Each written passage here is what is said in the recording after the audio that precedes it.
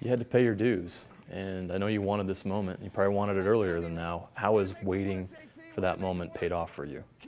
Well, I've been surrounded by good people, and I'm grateful for parents that raised me not to complain about things that don't happen, but just work. And when it didn't happen last year, it was tough. But again, I love John, and I've learned so much from him that it was tough this go around when I was hired to say, gosh, dang it, I wish I had more time with the guy. But yeah, it's just, Kyle's been in this profession a long time. I think he knows kind of what it takes to become a coordinator, to become seasoned in the profession, and knows what it takes to be a play caller and to command a defense. And I'm just grateful that he feels that I'm ready. What's the biggest challenge for you in taking on this role, this added responsibility? Biggest challenge, to duplicate what we did last year. Great job, John. You got to leave it on a high note and pulling the. You can't do better than number one in the conference, right? Pulling the Costanza, I'm out. Right now it's replacing those linebackers, Johnny Paul, Jared Norris. We're going through cut-ups right now, and they were so instinctive and productive. And it's when you lose experience plus productivity plus leadership, that's the trifecta.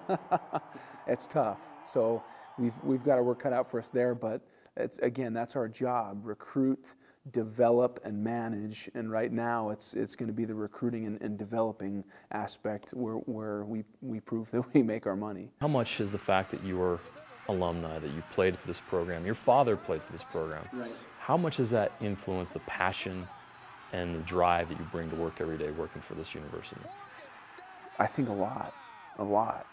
Yeah, I grew up going to games here when the north end zone wasn't the north end zone, right?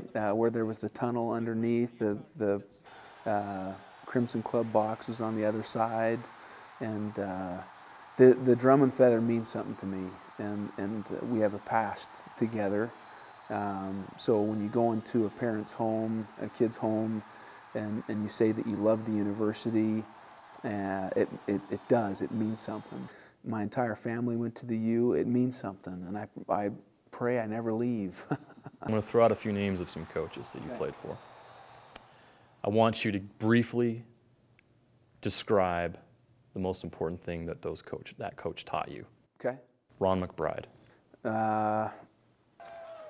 It's all about the player. He was such a player's coach. Loved his players and would do anything for his players.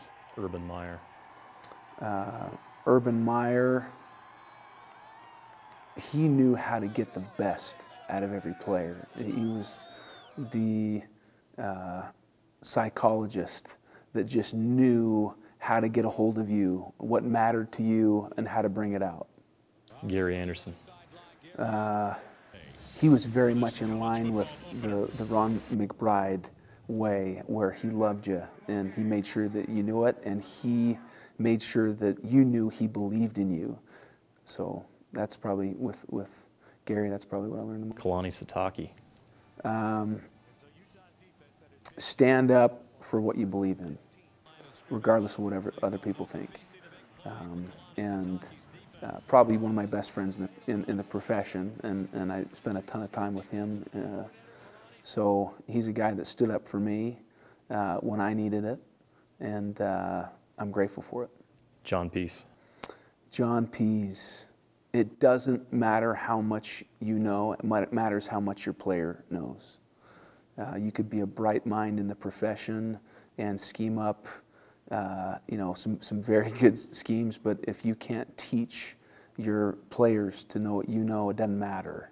So keep it simple, stupid. It was the best thing I learned from John. I can see him saying that. Kyle Whittingham.